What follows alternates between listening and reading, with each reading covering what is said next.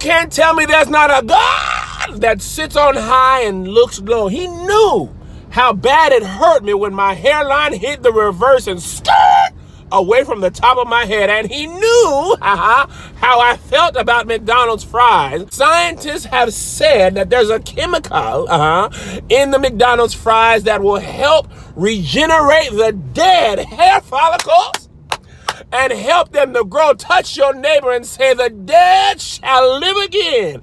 I'm on my way yet even now to purchase 16 large orders of fries. My doctor, I've called him and said, doctor, what shall I do? He said, eat McDonald's fries for breakfast, lunch, and dinner, and you will have the beard. And if he can return the hairline that the locust and the cankerworm have taken, can't he grant me a beard? Oh, my beard hasn't connected, but I want it to connect, and I want to have the full beard. I want my wife to say, oh, that's a man crush Monday, because the full beard. Oh, touch your neighbor and say what the devil wouldn't connect before.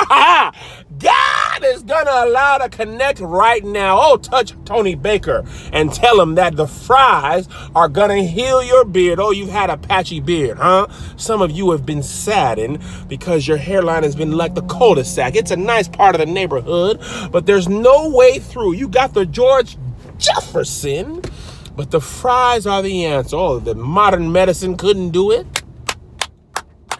Rogaine couldn't do it.